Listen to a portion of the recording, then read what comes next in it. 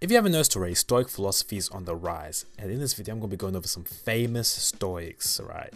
And if you like this video, make sure you give it a like, comment, and subscribe so I can keep making more videos like this. If you don't like it, tell me it sucks ass, and let's get into it. J.K. Rowling, the immensely successful best-selling author of the Harry Potter franchise, is indeed a follower of Stoic philosophy. During a Twitter exchange with one of her fans, she mentioned how Marcus Aurelius was one of her favorite philosophers who never let her down. Keep in mind that before J.K. Rowling was a billionaire, before she was a household name, she went through 38 different rejections while taking care of her family as a single mother. So she went through her fair share of adversities, and she definitely would have used the Stoic mindset of turning the obstacle into the way to persevere where many other people would have stopped, where many other people would have gave up. So she's definitely a follower of the philosophy.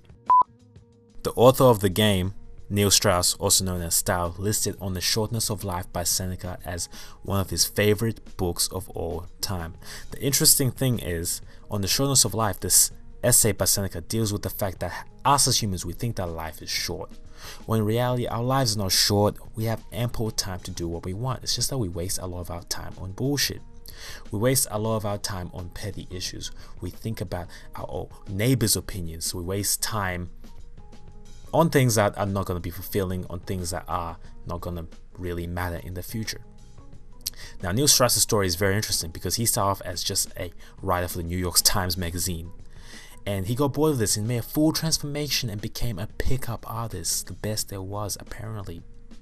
And then he got over that and became a best-selling author. So this is someone who totally believes in living their life to the fullest, not being stuck in any set role, which is part of the advice that Seneca gives on the shortness of life. Our life is sufficiently long as we make sure that we live life to the fullest. Grammy Award-winning conscious rap artist Lupe Fiasco has been known to be an avid reader of Stoicism. In one of his songs, Lightwork, he dropped the following line: "Emperor is his alias, but not Marcus Aurelius." I know, some dope shit, I know. Lupe Fiasco has been known to recommend Marcus Aurelius' Meditations, his personal handbook, to various fans all over Twitter in various tweets. He even dropped this particular banger: "If you want to speak with me, go read Marcus Aurelius' Meditations, so we can start on the same page. Until then, I can't help you."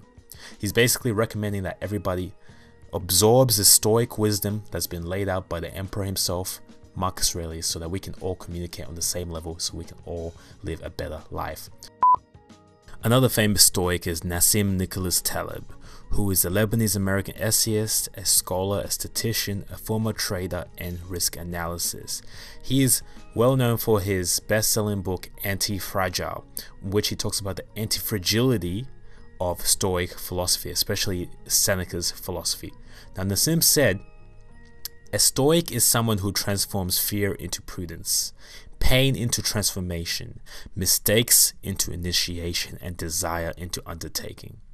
He basically just summarized the practical aspects of Stoicism. Stoicism has got the power to turn all the negatives in your life into something positive, to turn every situation into a way for you to grow and become better. Stoicism is based off perception. Everything is about perception. So we can determine the quality of our life by how we choose to perceive the events that happen in our lives, as Epictetus often talks about. So a Stoic is someone who sees the negative and chooses to transform it into good, into something that can help them. Perhaps the most famous person on this list is former President of the United States, Bill Clinton, who was a big fan of Marcus Aurelius' Meditations. As a matter of fact, he said that he read the book once every year while he was president, which would make sense because Marcus Aurelius' Meditations was kind of like a personal diary for the emperor, in which he wrote down notes on how he could lead better, become more noble, live a virtuous life in accordance with nature. Bill Clinton would have received a lot of value in reading these notes, especially because people don't change. Technology changes, but the human condition doesn't change. We still face the same adversities in leadership and in life. Bill Clinton said that The thing about Marcus Aurelius is that he was deeply spiritual and he understood that life required balance. And that's really important in the world we live in today. As an emperor, he had absolute power, and this book is in part about the things he wouldn't do. And that's really important. We're having a presidential election, and one of the things I look at every time an election comes along, I think about the things you could do that you wouldn't do. I thought about it when I was president, when I had options A, B, and C. There are any I think I shouldn't do and I wouldn't do. So clearly, Bill Clinton was heavily influenced by Marcus Aurelius.